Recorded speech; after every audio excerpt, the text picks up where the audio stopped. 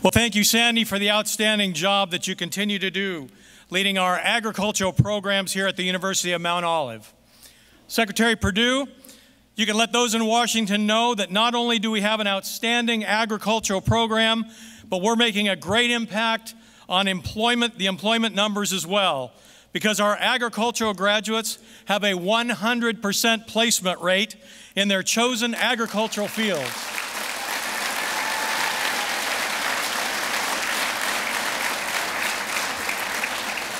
But even more important is that 83% of those graduates have chosen to work right here in Eastern North Carolina.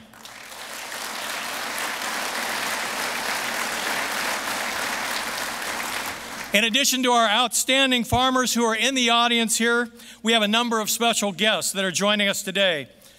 First, let me introduce the man who is doing a great job at the State House as an outstanding advocate for not just agriculture in Eastern North Carolina, but across our great state, the Senior Agricultural Chair, Representative Jimmy Dixon. Would you stand?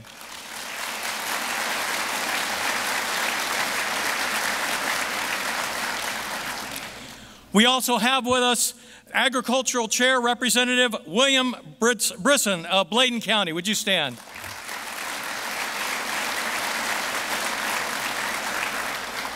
In addition, Representative Larry Strickland, Agriculture Chair, is with us as well of Johnston County.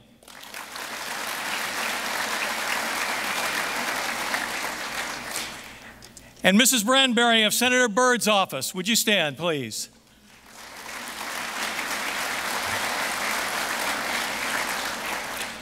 And former Senator and House of Representatives member, UMO supporter, and the namesake of the facility that we're in, the Murphy Center, the Honorable Mr. Wendell Murphy. Would you stand, Mr. Murphy?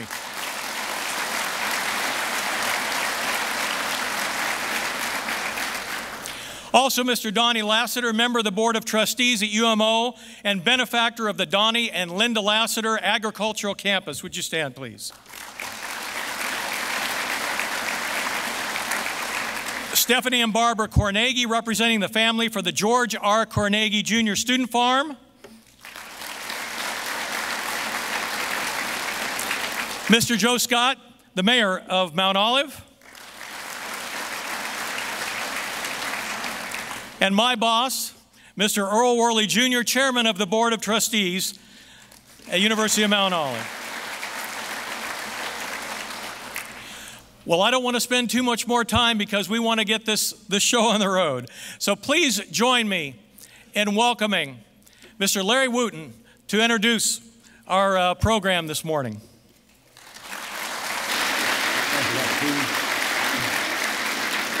Thank you very much, Dr. Poole. It's certainly my pleasure. And wow, what a crowd of good North Carolinians, ag leaders, farmers from across this great state of ours. I told the Secretary just a minute ago that certainly your presence here today was an indication of the ag economy, both good and not so good in North Carolina. For all of you to be in attendance here today, I know you want to ask the Secretary some questions, and so we'll get right into that. The Commissioner, I know, is on his way here. Is going to be with us this afternoon. Ladies and gentlemen, we're indeed honored here in North Carolina this afternoon to have this town hall meeting, not only today, but the Secretary of Agriculture of the United States has been in North Carolina on multiple occasions the last year, during disasters, other town hall meetings, and certainly we're honored that the Secretary is here with us. All of you know that Secretary Perdue is a native of Georgia. He was born on a family farm in Bonaire, Georgia. He grew up on a dairy and diversified row crop farm in rural Georgia. He's a farmer. He's an agribusinessman. He's a veterinarian. He had a veterinary practice here in North Carolina, so he knows this state. A state legislator. He was 2 times the governor of the state of Georgia, a great state with a great agricultural heritage. This Secretary of Agriculture, and I've had the opportunity to work with several, but we've never had a secretary, I don't believe, more qualified, that not only can he talk the walk, he has walked the walk for agriculture in this country. All of you know that Secretary Perdue was the 31st United States Secretary of Agriculture. As Secretary, I know and I've seen that Secretary Perdue believes, and he's guided in 4 ways. Number one, he believes that agriculture and agribusiness ought to create jobs. He believes in that. Number two, he believes that his agency, the USDA, and all the services they provide ought to be customer service, a customer-friendly agency every day for American taxpayers, and certainly all of the clients. And thirdly, he knows that USDA is responsible for a safe and secure food supply. He also knows that food security, and we here in North Carolina know how important our military is in terms of national security, but we also know that food security is an important part of our national security. And fourth, Secretary Perdue knows the land. He believes that agriculture's bounty comes directly from the land. Secretary Perdue is, as I said, is from Georgia. He's married. He's been married to Mary Ruff Perdue for 45 years. They have 4 adult children and 14 grandchildren. Ladies and gentlemen, let's give a warm North Carolina welcome to our Secretary of Agriculture for the United States, Secretary Sonny Perdue.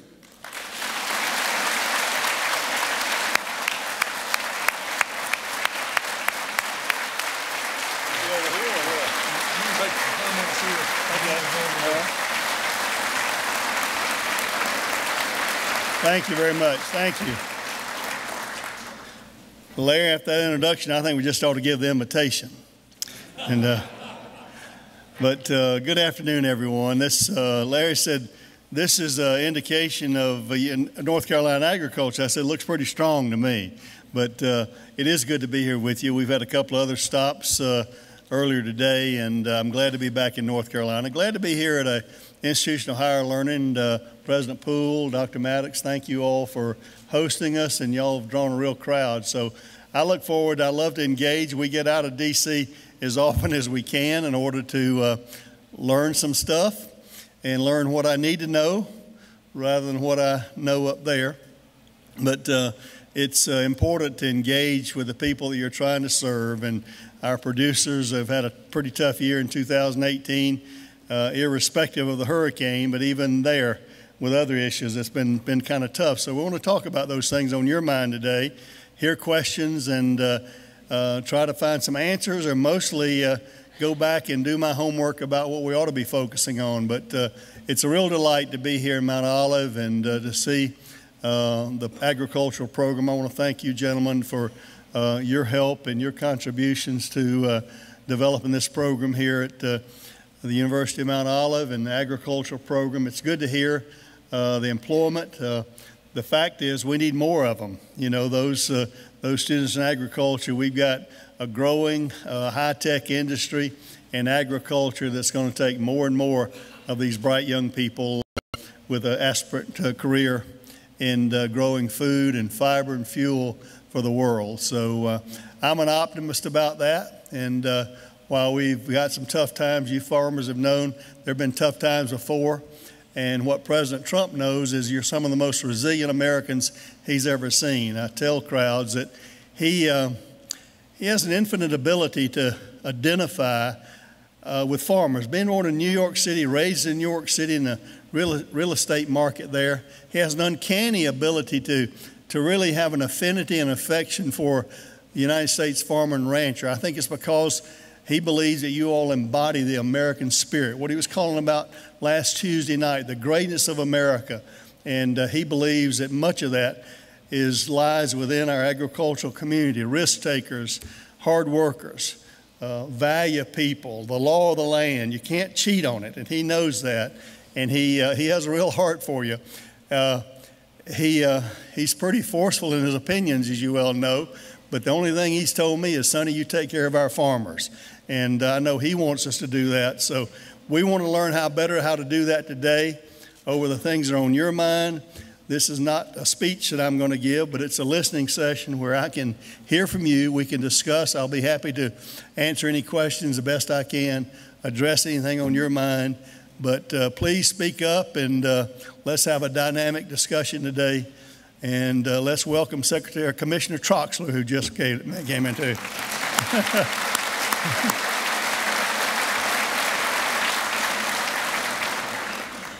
So I did say earlier over at the Warren Farm that we have one of your own, and is my chief of staff, Ray Starling, here from Sampson County. Has been a great help to me. Had been in the White House. I actually stole him from the president, so to bring him over to be USDA. Been a great fit there. He's an authentic agriculturalist from an agricultural family, and y'all can tell that y'all can tell Ray and I both what we've been stepping in. Okay, so thank you.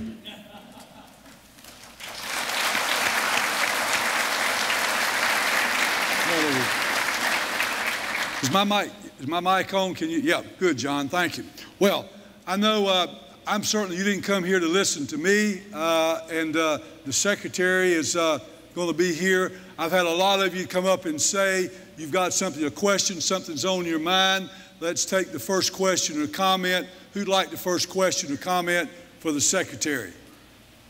Rich Bonanno. Thanks, Larry. There's a microphone. They're bringing mic. The runners are bringing microphones, so speak into the mic. Thanks, President Wooten. Good afternoon, Mr. Secretary. Just a thought, I work for NC State University. We talk a lot about the future of agriculture. We talk about how we're going to have a need for more food, more investment in research and education. But a couple of things that have been alluded to today are the needs for more people to graduate from colleges and universities in agriculture. I believe your agency estimated that we're going to have a need for 57,900 graduates each year for the jobs nationally in agriculture. That's not just farmers. That's people working in industry, working as from high school ag teachers, working for the universities, working for your agency, working for state departments of agriculture, and so forth. Currently, we're graduating 35,400. So we're short about 22,500. And even with your own agency, NRCS, we talk about hiring people outside of agriculture just because we don't have enough people.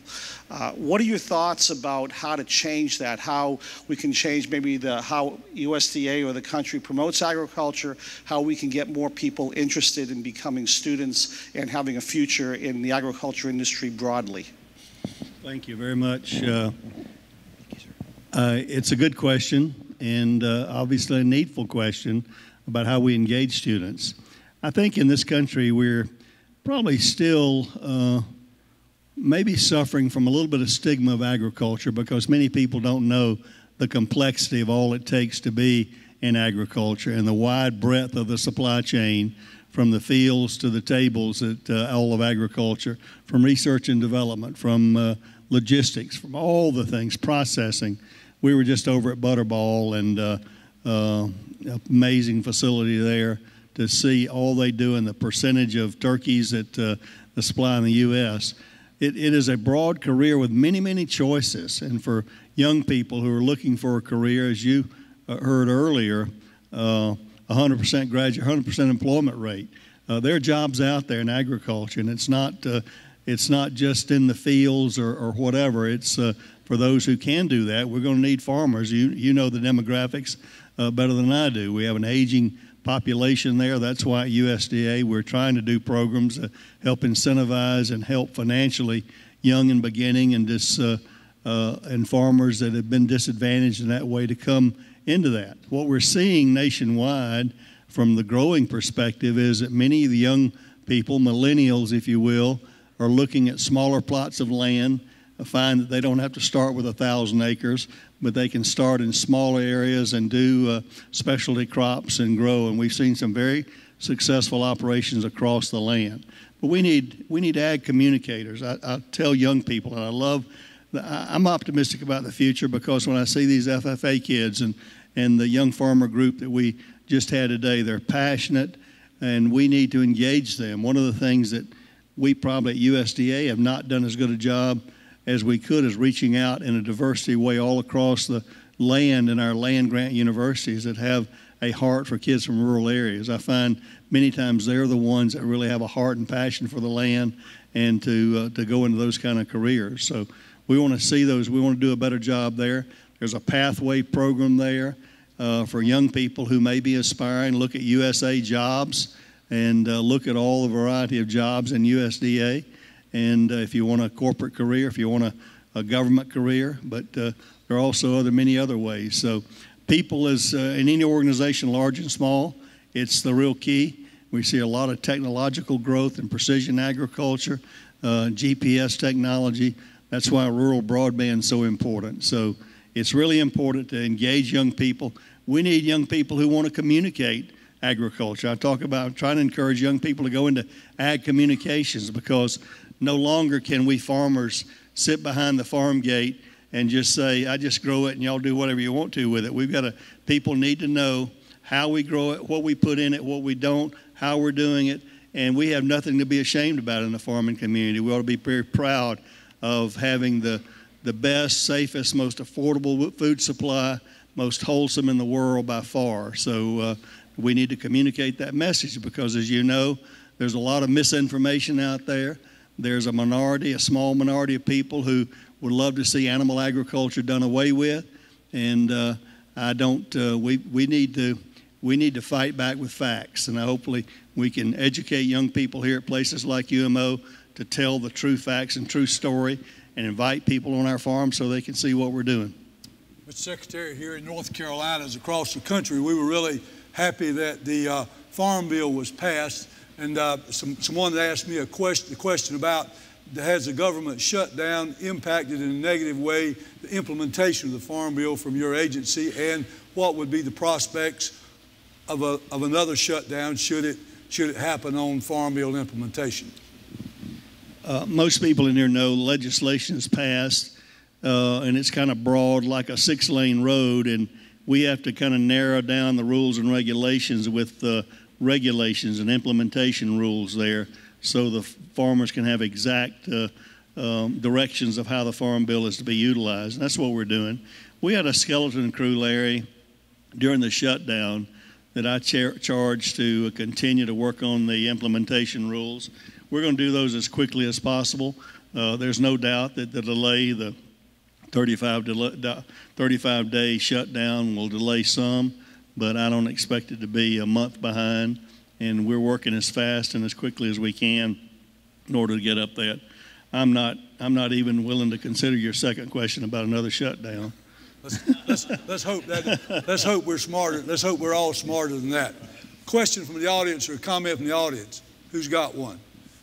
Yeah, Dan Weatherington. He's small grain growers. You know, a lot of our farmers in North Carolina are in some financial difficulties. We've had some bankruptcy sales. Farm Credit's doing a great job in supporting them and working with them on our loans. I'm hearing a lot of private banks here in the state are pulling away from agricultural loans. What could you say to these private banks to help us get through these tough times on behalf of USDA? Well, again, I think you mentioned the farm credit system. We've got a healthy farm credit system that is in there year in and year out, and I think they're to be relied on. You got a lot of good community banks that hang in there. They've got depositors' money they have to protect and make good business decisions. I would tell them to look at the safety net, look at hopefully the disaster program that we'll be announcing very soon as Congress is able to pass that. But what happened in 2018 regarding Hurricane Florence here, Michael in Georgia and Florida and other places there, to look at those kind of things, look at crop insurance, do a good operating plan. It's no doubt that prices are challenging right now, but I would hope that our community banks that want to serve their customers, many of whom are farmers year in and year out, will continue to hang there with them. Obviously, I can't tell them how to underwrite their loans, but I just would ask for their compassion to know the people, the character. Most of these country community banks, farm banks, are more able to lend on the basic C's of what banking used to be. I think some relaxation on the Dodd-Frank rules that Congress did this last year will help them. There were some rules that kind of tied their hands in the past years. I think some of that's been relaxed. So I just ask them to do their best to serve the people that have been there with them and got them where they are. And hopefully we can have our operators, our farmers, secure their financing for this 2019 crop. Next question. Who's got a question? Another comment or question to the Secretary? Yes, young lady standing right there. Hi, I'm Sarah Julia Selden. I'm a first-generation farmer in Western North Carolina. I was excited to see that in the new Farm Bill, farmers are supposed to be involved in the process of reviewing 2501 grants to disadvantaged farmers. How are you reaching out to farmers to include them in that process? And we have a whole office called the Office of Partnerships and Public Outreach there to do exactly that. And it's led by Mike Beatty, who engages both young and beginning farmers and other farmers to do those kind of grants as we go forward. And that's where we call feedback. Mostly the feedback loop is typically best achieved through the website.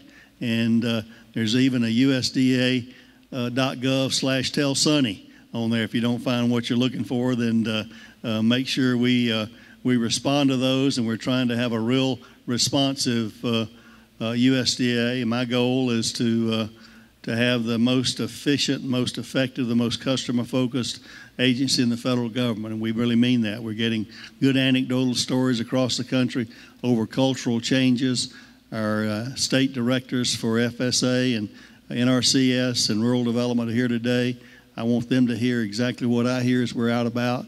But if we're not serving you, if you don't know the information, then email in and get on the website and look and see if you don't find what you want. We are also in the process of improving contact outreach. We're trying to do a common contact. I imagine you, like I, have tried to reach a federal office before, and you get in this circular loop of maze and you never get where you're going.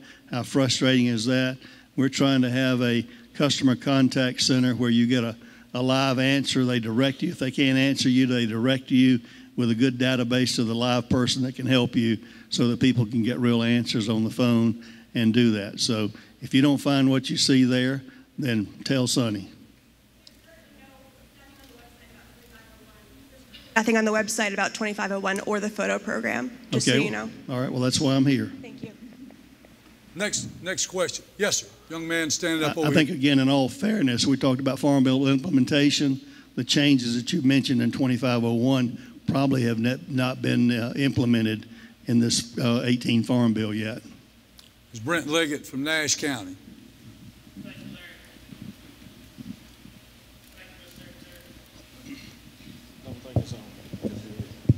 Larry. Okay. I'd like to just pass along a message. Mr. Secretary, I have a son that's 12 years old, and he texts every day after school, what are we doing on the farm? I texted him back today, told him I was at a meeting listening to you speak, and he had a comment that he asked that I would please relay to you, and his comment was, I'm going to read it just like he texted to me. It says, tell him to tell Trump to make a deal with China.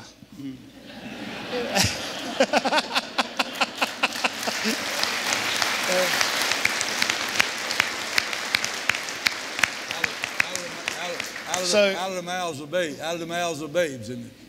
I mean, this is a 12-year-old boy who's in the 6th grade. All he wants to do is farm. We raise tobacco, sweet potatoes, cotton, and soybeans and peanuts on our farm. The tobacco industry is in a really, really dismay right now with all the tariffs we're faced on. Eastern North Carolina is tobacco land. That's what our crops are. It's where we're located at. But this is a 12-year-old son that hears his mom and dad talk about all the issues we're facing. And I just thought it was a very interesting text in his response. And I just want to relay that to you, that in North Carolina, you know, we're really struggling as the administration works through these tariff issues. And I know that's a little political, but it's a really big issue for many of us in this room. No, it's not political. It's real, and I'd love to engage your son. And I'd love to have a text conversation with him. I'll give him my text number as well if he'd want to text. Here's what I would tell him. I don't know if he plays sports or not, but say you went and bought him a $75 glove and a $300 bat for sports, and he took it to school and somebody stole it. And that's exactly what China's been doing in our intellectual technology for years. That's what they built their economy on, and President Trump has thrown the flag on it and not going to let them go do it any longer. He's in it for the long game, just like farmers are. He's trying to make sure your 12-year-old son can have a level, even playing field with the people internationally. That's what his purpose is. And I hope that we can sustain our farming operations so we can reap the benefits of it. But as we go into 19, there's many concerns about just how detrimental the tariffs are going to be to Eastern North Carolina. So thank you. Thank you, Brent. Who else has got a question out here?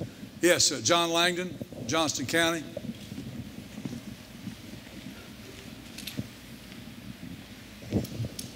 Larry, Sonny, John Langdon from Johnston County. Welcome. I got sort of a two-part question. I wear a couple of hats. I'm chairman of the North Carolina Soil and Water Commission, and I'm a district supervisor in our local district. And we've had quite a bit of storm damage over the last several years in North Carolina, and a lot of government money coming in for recovery. But the complaints I hear through FSA office, through the local soil and water office, is the bottleneck is through NRCS. The lack of training, the lack of staffing. They have a great, wonderful bunch of programs that are really probably better than we've ever had, and NRCS has deep pockets. Problem is they don't have the people on the ground with the experience to open the gate to let it through, so FSA is tied up. Soil and water's tied up, and it looks to the general public in the county and the state that the FSA and soil and water maybe is dragging their feet, but it's really the lack of NRCS's ability to be able to get the money where it belongs when it needs to get there. During these storm events, when the people are really in dire need, and you got state money, you got federal money to come in to help local people, and it becomes quite a situation. I didn't know if you'd like to speak about that. I can't speak about it, but I'd love if you give me some specific illustrations and examples. I'd love to talk to Tim Beard here in North Carolina about it and see what we can do about that. But it's generally, you don't find many federal offices that don't say they need more people, but I'd love to have specific examples. If you'll provide that to me today before we leave, then we'll be happy to look into that. As you mentioned, storm damage has come, and you've had tough times here for a couple of years in North Carolina, and sometimes you get overwhelmed in that regard, not making excuses, but if storms come, then NRCS should be on the ground helping people to restore those streams and others, but we can't do it all at one time, as you know, but if there are specific issues, I'd love to know about them so we can address them. Yeah, and we work well with Tim. I think Tim's in the room, and we've had lots of conversations about this for the last 3 or 4 years, actually. But fact of the matter is we've lost a lot of institutional knowledge due through retirement and hiring maybe more educated but less experienced employees to fill those gaps. Thank you a lot. Secretary, I got some other folks more. I got one more thing, okay, if I may. As a farmer, I'm married to a veterinarian, an Auburn graduate, and we are hog farmers, cattle farmers, corn and grain. And in North Carolina, a lot of poultry, as is well in Georgia, as you well know. And the hog business and the poultry business has allowed the cattle business to thrive in eastern North Carolina. And I enjoyed you being down in New Orleans with NCBA a couple of weeks ago, and appreciate the thoughts you had to say there. But with that being said, a lot of people don't realize that the southeastern United States have 28% of the nation's cattle.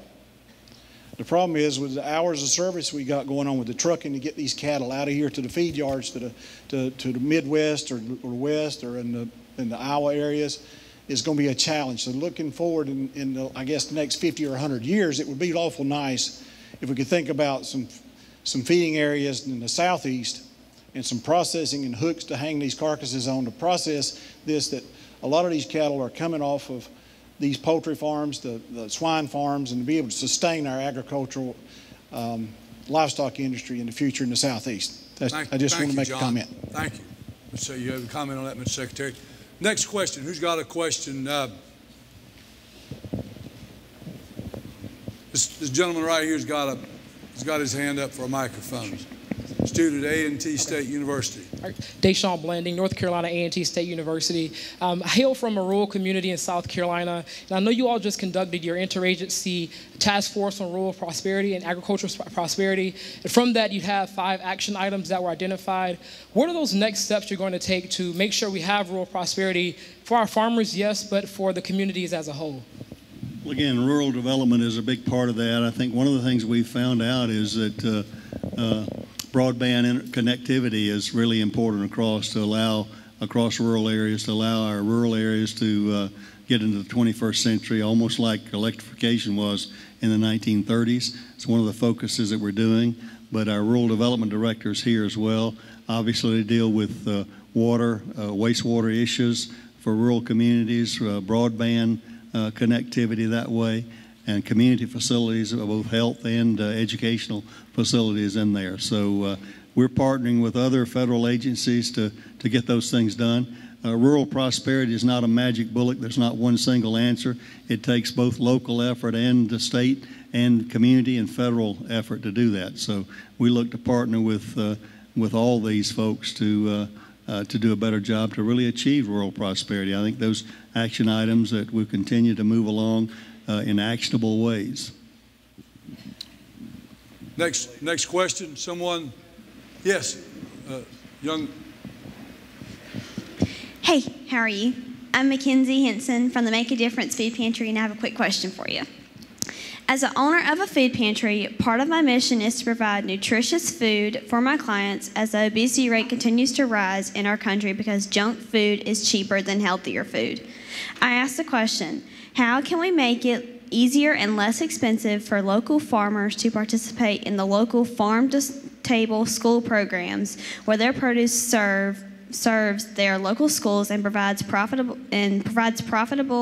income for them and benefits local schools and students? There are provisions in the Farm Bill that had been in there since 14 and are actually enhanced in the 2018 Farm Bill that allow local farmers at not only farm markets but also to the school issues and buying local. So we hope we can continue to perpetuate that and have a healthier, safely locally grown food for the future. That is important. Mr. Secretary, we all know that the number 1 and 2 trading partners for North Carolina Ag is Mexico and Canada. And this new USMECA, new NAFTA, I call it, is going before the Congress. What can these people do to help us get that through, and what would be the result if it doesn't pass the Congress and this were not passed? We don't just go back to the NAFTA we know. That's right, Larry. The USMCA agreement has been negotiated over a while.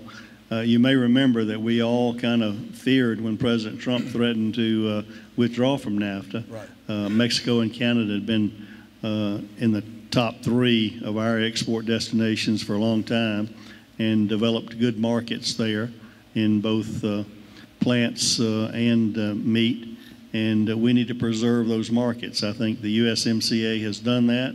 I think it's improved. Typically what we heard when they were threatened to withdraw was, first of all, do no harm to agriculture. Not only has President Trump done that, I think he's improved the deal with dairy access in Canada, new modern phytosanitary agreements, accepting technological, as well as dealing with other parts of the American economy, including manufacturing. So we believe it's a better deal. Congress obviously has to ratify it. I certainly hope that most people will look at it on its face as a trade agreement and vote on that, not trying to play politics like we're prone to do right now and just not give President Trump a win on anything. This is truly for America, so I hope Congress will look at it. And, it does matter what constituents say and write to their members of Congress, and if people are compelled to do that, then I would encourage them to look at the agreement, and if they like it, then tell the congressman what they like or don't like about it, and encourage them to vote which way they want to do that, to advocate for. But I think it's a good agreement.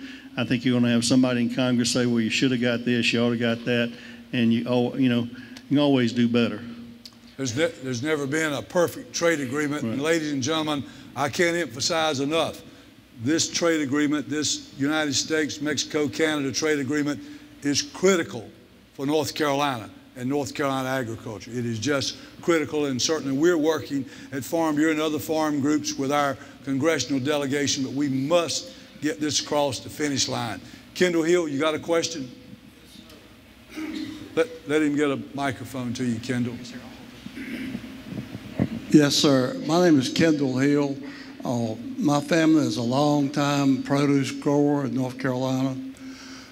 My question is, how are we going to keep producing vegetables, fruits and vegetables in this country when the trend is for the prices to keep decreasing and getting lower, and all of our expenses are going higher? The chains have come in with these bidding processes that are, in my estimation, are unfair trade practices. The way they are doing it, they wind up telling you what you're going to sell for. The growers and shippers get intimidated because they don't think they'll be able to sell their product. And so there's an article in the American Vegetable Growers where the fruit and vegetable industry, the prices have gone down 37% and since about 2005, 2008, up to 16. How are we going to reverse this trend? Because everything we buy, everything we do, every worker we hire, every corner we turn, our expenses are going up and our product is getting a less price every day. We need some help from the government because the farmer we cannot compete against Amazon, who owns Whole Foods, and these big chains that are, all at Walmart. We can't compete against them without some kind of help from somebody. Thank you. I think your industry, your specific specialty crops were probably the one that didn't fare as well in the USMCA. U.S. Trade Representative Ambassador Lighthizer is still working on agreements with Mexico, potentially on countervailing duties and anti-dumping litigation in that way. But the challenge is obviously, and a lot of things, frankly, in the run-up in prices in farming in the grain industry from 2008 to 2013, there are a lot of things that have lost value since that time, but it's challenging out there. And when people are no longer able to grow it profitably, it won't be grown, and these chains and others are going to have to find it, and they're going to have to pay up to get it. So it's the way the economy works. Got a question back here in the back. Charles Rooks from Rooks Farm Service. Secretary Perdue, one of the main questions I have is about the disaster support, well, the support we've got on tariffs. But since we're all in an area of southeast North Carolina, probably South Carolina and Georgia, we had no crop. In other words, so the tariff is like $1.65 a bushel if you have bushels. But we've been told that it's basically going to be on our production. The rest of the country is getting the support of $1.65 a bushel on their normal production. So my question is, and I've asked at our local FSA offices and haven't been able to get the answer, is that, well, they said, well, that's how it's set up. But in a disaster area, it would be great if we could have it set up based on the proven yield, insurance yields, and the rest of the country is getting the support on tariffs. But if we're in a disaster area and we've got a third of a crop, we don't have any bushels or subsidy. That's where our farm's other safety net programs come in, with insurance and a disaster program that hopefully Congress will pass very soon. The premise is, and we talked a lot about this, but the premise is these were trade mitigation efforts. If you did not have a crop, you didn't really have any trade damage there because you wouldn't have had any beans to sell regardless in that way. It's based on production because it was based on trade mitigation damage and how much you were damaged by not being able to sell your crop, export your crop that way. So it's not just other parts of the country, it's parts of Georgia, South Carolina that didn't have that flooding. So it's not regional based, it's people that produced a crop and proved their yield are benefiting from that. Those that had a disaster have to rely on crop insurance, the safety net that's there, as well as other disaster programs that hopefully are coming their way. I know Commissioner Troxler in the Georgia General, or the North Carolina General Assembly passed some help there. I think checks are coming out that way, and Congressman Rouser said he hopes within 2 or 3 weeks they'll have the federal disaster program out. That's where we can address those issues, but it's two separate programs. The market facilitation program was based on trade mitigation damage, and I don't see any other way to do that. Ladies and gentlemen, we have three members of, three members of our North Carolina General Assembly, along with the work of the Commissioner of Agriculture and his staff. In all my years, I've never seen as much work done in a little while to get part of that $240 million out. And I think the members of the legislature, as well as the commissioner and his team, need a round of applause. And let's thank them for that.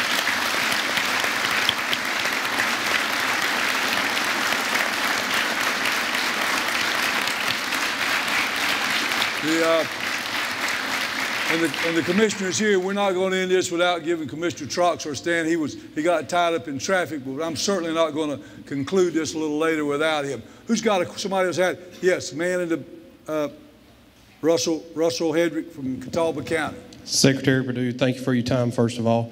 One of the questions I have is, being a part of the North Carolina Farm Bureau Young Farmer and Ranchers, I hear a lot of issues that we're having, and one of them is looking at policy reform as far as our H-2A program and migrancy workers coming in. We grow a lot of great crops in this state, but it does take people to get them out of the field and to the market. Has your office seen anything where maybe we're going to start seeing both sides of the aisle come out of the trenches and actually see some reform that's going to help farmers here in North Carolina? It's a great question. I told a group earlier today there are three issues I hear repetitively across the country in east, west, north, and south. First is trade, second is labor, and third is regulation. And the labor issue is certainly has been very onerous regarding H-2A. We're trying to make some regulatory changes in there, working with the Department of Labor. We're trying to create a portal at USDA to almost be a TurboTax type model where the farmer who needs the labor would apply through there. We'd make sure all the I's are dotted, T's are crossed, and send it to the other three agencies that have statutory authority over the Department of Labor, Homeland Security, and State Department in order to get things done. This regulation change will stop all this silly advertising in newspapers everywhere and stop that. We are also working hard. Senator Tillis here and your delegation's working hard on this adverse wage rate to freeze it until we can get better data on that as well.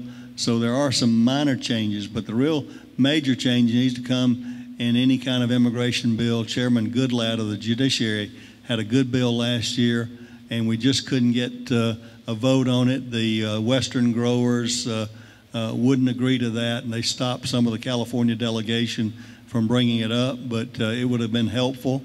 And but it's going to take probably a comprehensive, we're hoping if there's a comprehensive immigration bill dealing with border security or other things, then we can get a legal guest worker ag program in there as well. That's what we're hoping, and we're queued up to do that. We've had a lady that I took from Farm Bureau when we first came in there, a young lawyer from Nebraska that's been working on that pretty much 90% of her time in working with that. But we understand the need. The seasonality issue for dairy or other livestock growers is not just during harvest time or planting time. So it's a big deal that we're trying to work on.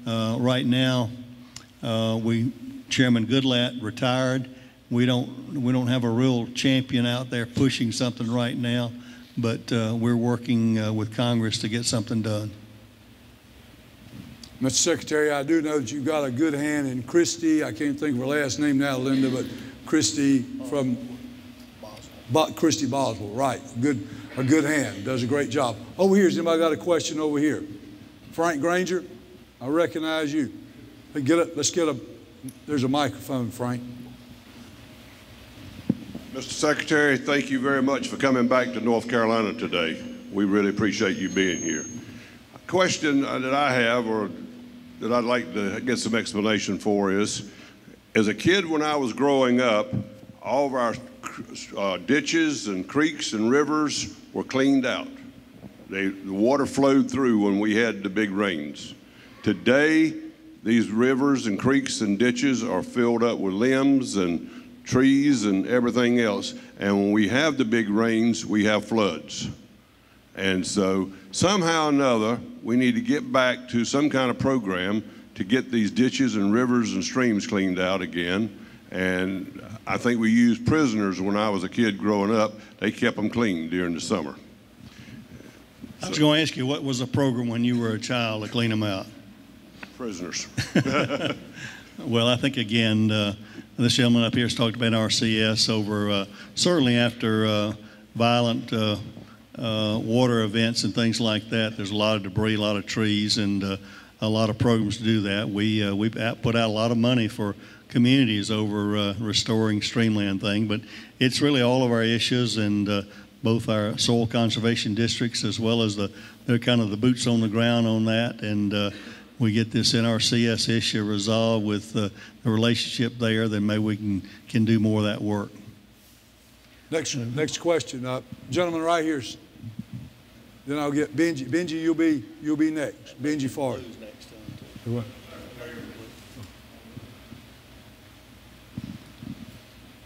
Mr. Secretary, welcome to North Carolina. Look, we've had a whole lot of concerns. I just want to say one thing about what the President's done with regulations, the way he's rolled a lot of them back. I just want you to give him our thanks and our gratitude for what he's doing. I know that the labor situation, I'm glad the guy brought that up, and you finally addressed my issue with it, because I need full-time labor. I don't need seasonal labor. And the H-2A just does not work for us. But do tell the President that we appreciate all that he's done in the regulation field. I guess the way the waters of the U.S. was proposed previously, everybody could clean out those things because it'd belong to the government, right? All the waters would. Benji Forrest. Mr. Secretary, we really do appreciate you being in North Carolina today and for all the wonderful things that you and your department are doing for agriculture in North Carolina and across the nation. I do have one thing I want to say, and then a question I would like to ask, if that would be appropriate. First of all, I want to thank the Trump administration for the reauthorization of the Perkins in Perkins 5, which provides a lot of resources for our public schools, private and parochial type schools, to provide agricultural education and FFA in the school systems and to expand it.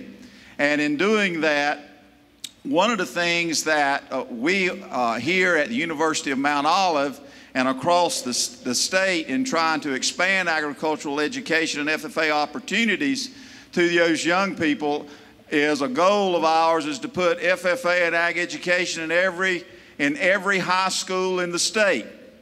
And one of the limiting factors to that historically has always been the United States Department of Labor statistics, which only clumps agriculture into active farmers, ranchers, and miners. And I've spoken to Ray Starling about this. Our Commissioner Trotzler and his office does a tremendous job in providing the expertise in promoting that agriculture is the #1 industry in this state. But it would be very, very nice if the United States Department of Agriculture could promote on a national basis, first of all, how important that the labor market is in agriculture, and that if you included all of the related agricultural industry and business, that it would be the #1 provider of jobs in the country. And so I would love to see something done to make sure that there is a better relationship provided so that that could be started between the United States Department of Agriculture and the U.S. Department of Labor and Statistics. Thank you, Benji. Well, I would hope that we have been promoting agricultural jobs, and we've been working with the Department of Labor.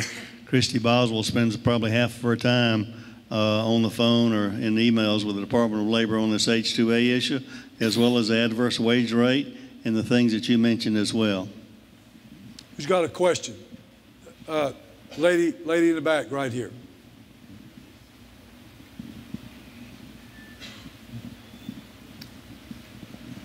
Thank you. I have rather short arms.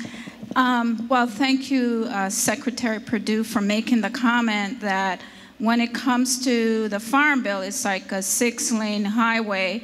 after you have the bill, and that rulemaking, implementation, and appropriations are some larger process. My point is around, and I believe it's a sea change at USDA, is the work on heirs property. As you know, coming from the state of Georgia, that's a problem with African American and other minority farmers. So my question is, there is some language in the Farm Bill around the USDA working with community financial institutions, and I was wondering what that might look like if during the time when your teams were meeting, had you looked at that in terms of actually how you would implement that provision?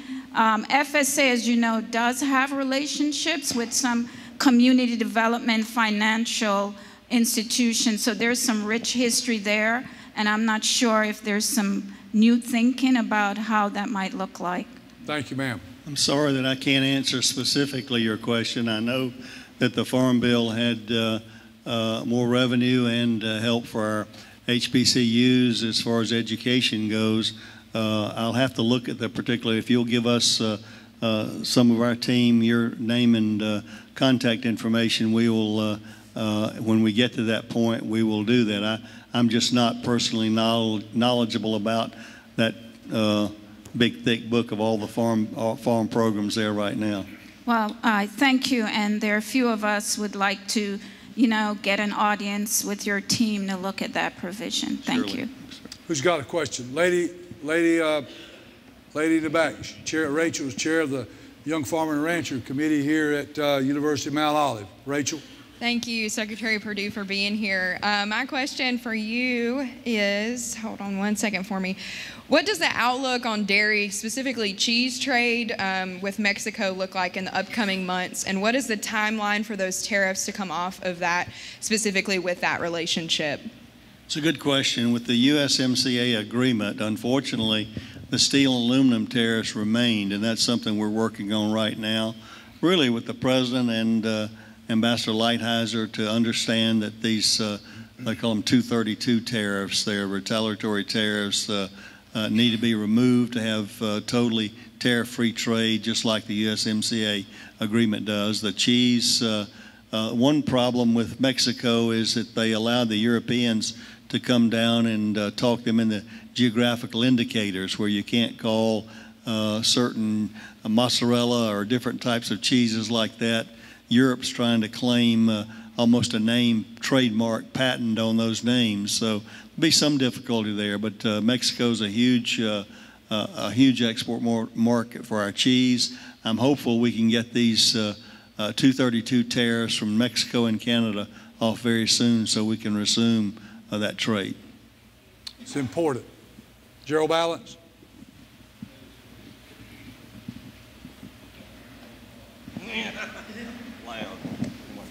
Unless I'm hollering at somebody. I want to thank. That's pretty good. There. I want to thank everybody for coming. I want to thank you, Mr. Perdue.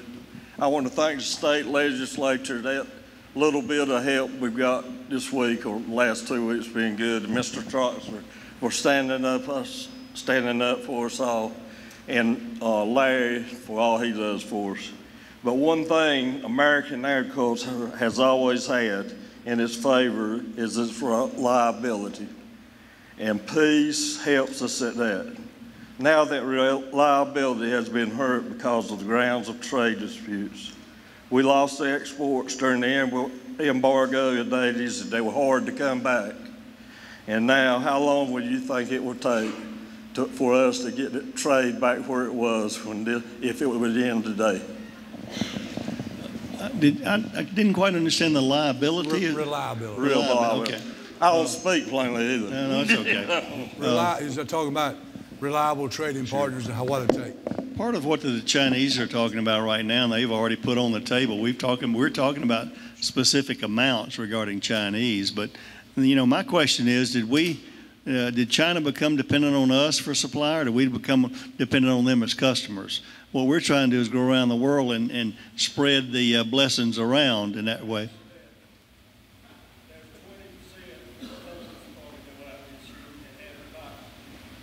and they will.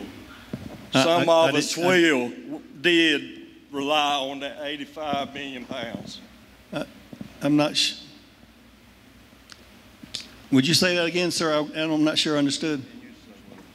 We did. I think he's saying, Gerald, you did say we did rely on that 85 million pounds. There's people selling out now that relied on We're losing farmers because of the tobacco tariff. Sure, The right. trade on tobacco. Some were that close going, some were that close going, and they're gone now. Again, with China.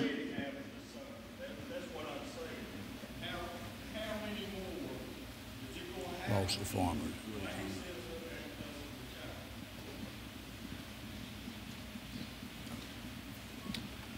Gerald, we got your point. Jerome Vick, we got time for a couple more questions, and I'm going to ask the Commissioner of Agriculture to come up and make some comments. Certainly, we're not going to leave here. Jerome Vick, you got the floor. Thank you, Larry. I've sit on my hands as long as I can. I want to thank the Secretary for coming down here and taking the time to see what kind of shape we're really in, and the message I'd like for him to take back to Washington is critical down here. It's the most critical time I've seen in agriculture in all the time that I've been farming. And I started farming in 1975, 43 crops ago, and I've seen good ones and I've seen bad ones. After the embargo in the 80s, when times got so bad, I asked my wife one day if I went broke farming, was she gonna still love me? And she said, yeah, and I'm gonna miss you too. So the message I'd like for you to take back to Washington, the reason we all came here today is we're all hanging around the mailbox every day. And a disaster check that Steve Troxler went out on a limb to help us with is really good. But it's going to take more than that. These disaster funds are going to be critical to keep us in business. And just take the message back. This is not just a bump in the road. Eastern North Carolina, the house is on fire. Thank you, Jerome Vick. Got a question, Mark Wellens. Last question, and if you got a question didn't get answered, obviously the Secretary's folks are around here. We can get a question to him. Mark Wellens from Johnston County. Thank you, Secretary Perdue. I'm Mark Wellens from Johnston County. I grow tobacco, soybeans, and vegetables. I want to thank you for the market facilitation payments. Some people refer to it as Sonny money. That was greatly needed and appreciated. But the tariffs have just ruined the tobacco business. And that's what Gerald was trying to say, is we're in a world of hurt and there's no help for us. And there's so many sales now, they can't just have them on Saturday, they gotta have them through the week. So if you can do anything to help us, I'd appreciate it. And I got one more point, and that was this H2A adversary wage rate. I've been using, this will be my 22nd crop with H2A labor. And the wage rate is $5 an hour higher than the minimum wage. And it's not sustainable. The NCDA had a ad hiring graders paying less per hour than the boys picking the vegetables make. I mean, we got to have some relief. And I don't know what the problem is on the West Coast, why the Western growers is bucking us so hard on it. But it's like Mr. Kendall said, things are either going to get better or we're going to import the food, because I'd be daggum if we can keep making it like we're making it now. Thank you, Mark. Thank you, Mark Williams.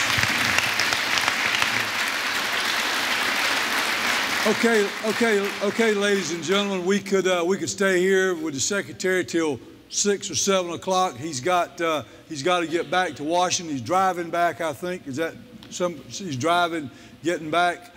He's had a busy day here. He's been on a hog operation today. He's been down at Butterball Turkeys. The commissioner's been with him. It's been a busy day and a good day for the Secretary here in North Carolina.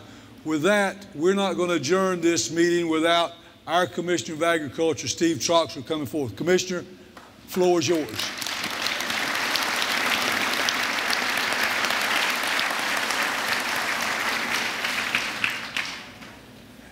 Mr. Secretary, I really appreciate you being here today, and this is not his first trip. He has traveled with me after Florence looking at the aftermath of that. He's been down several times. I've been to his place. We are in crisis in agriculture in North Carolina. I don't know how bad it is across the rest of the country. We all know it. This disaster payment is a bridge. We're trying to get folks from this year to next year and work on these problems. It's only temporary, we know that, but it's an amazing feat when the legislature appropriated the money unanimously, and we are working as hard as we can work to get this money out the door, but it's not simple. It's a moving target. In fact, we've just been told that there are 2 other counties in North Carolina that have received declarations, so we're going to do everything we do to get them in. But that'll be 72 counties in North Carolina with either a secretarial or presidential designation. That's how bad this disaster is, and we got to work our way out of it. But I do want you to understand that the problems we've got are monumental.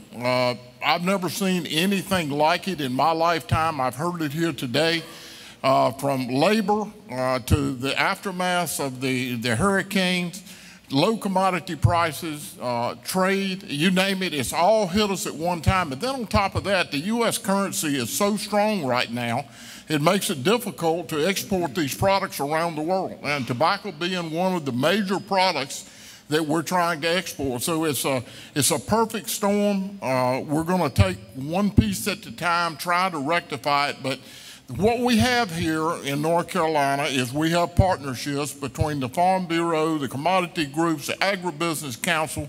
But I want to add in something. That his nickname to his grandchildren is Big Buddy. I feel like that we in agriculture have got a big buddy nationwide sitting in that seat. And I know he's going to do everything he can do to help us. The good thing is I've got access. 4 of his undersecretaries were my colleagues at the national leadership level. I've got their personal cell phone number. I can call him anytime that I need to talk to him. Ray Starling is right there as his chief of staff. So we've got the access to talk about how do we solve these problems. We've got to do it at the state level and certainly got to do it at the federal level. But we have started that process at the state level with this disaster program. Hopefully, we're going to have a federal disaster program that comes down the line to piggyback on top of that. And we're going to be looking at a fresh start. And tobacco there is no question that is the most problematic crop that we have out there right now. And China pulling out of the market, crashed the market last year. And we certainly hope that they get back in that market. But I can tell you for the last 2 months, I have worked with Ted McKinney, who was his undersecretary, to get China to understand that we wanted them back in the market, but it's all tangled up in all of the trade stuff. So tobacco the word has been said in Washington for the first time in a long time, Mr. Secretary. We certainly do appreciate that. And if we can get everything back in line, get tobacco back to where it needs to be, then we're going to have a new beginning. We got new crops out there we're looking at. We have a strong animal industry in this state, even though some people think that agriculture is a nuisance. I cannot imagine anybody thinking that way. But the danger in all of this is that we have 1% of the population raising the products that are feeding the 99%, and part of the 99% are trying to destroy the people that are feeding them. Biting the hand that feeds you, I think is the old saying. That's where we are. So, Mr. Secretary, thank you once again. I know you're welcome in North Carolina anytime you'd like to come down. If we can help you, please call on us, because I can guarantee you I'm going to be calling you for help. Thank you. Thank you, Commissioner Troxel.